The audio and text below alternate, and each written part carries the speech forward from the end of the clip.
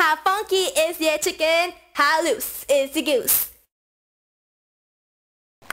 Hello, I'm Bert and I'm a student at the Vrije Universiteit Brussel, which is a university in Belgium.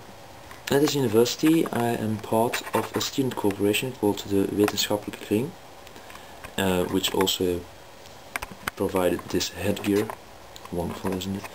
And as a sort of initiation I have to stay in the room that we have next week from Monday to Friday, and I can only leave for my classes.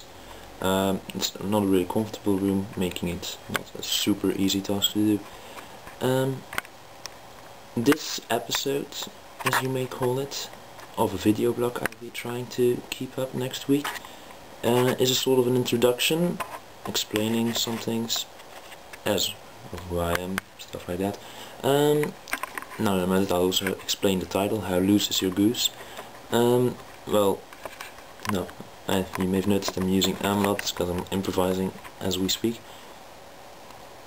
Well, the goose is sort of an abbreviation, the goose is loosely based on the word gooch, and if you don't know what that is, then I advise you to Google it. And by how loose I simply mean how much can you take, or in this case, me. You may have noticed I'm doing this in English, despite being a Belgian student, so either of the languages here are Dutch, French or a bit German. I'm doing this because you never know if you can become an internet hype, and for that I assume you need to be doing stuff in English, because well, pretty much everything on the internet is English. And well, might become an internet hype like Chris Crocker.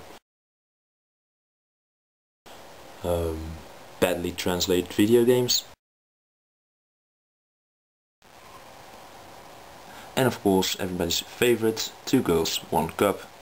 Some people like to kiss, some people like to hug. Some lesbians like eating each other's shit out of a cup. Yeah, let's not do that one again.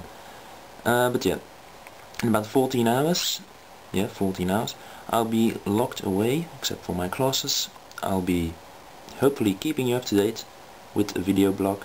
See you soon, and be sure to check How Loose Is Your Goose?